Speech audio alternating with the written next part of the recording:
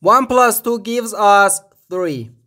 And 27 times 3 equals 81.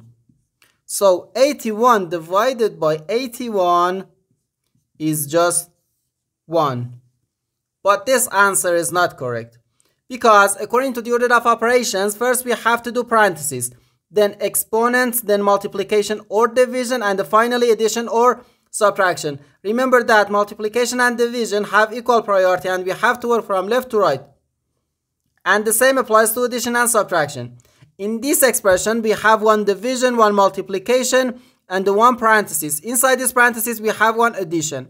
Here we have a multiplication because in mathematics, when a number is placed next to parentheses, it means multiplication, and we usually don't write the multiplication sign for brevity. Okay, so according to the PEMDAS, first we have to do this parenthesis, then this division, and finally this multiplication. If we do this multiplication before this division, it is wrong. So first we have to do this parenthesis. Inside this parenthesis we have 1 plus 2, which equals 3.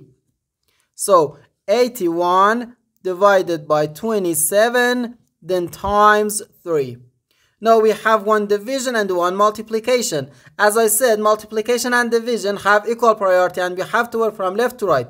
So here first we have to do this division, then this multiplication. Okay, 81 divided by 27 gives us 3. And 3 times 3 is just 9.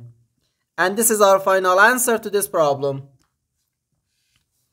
The correct answer is 9.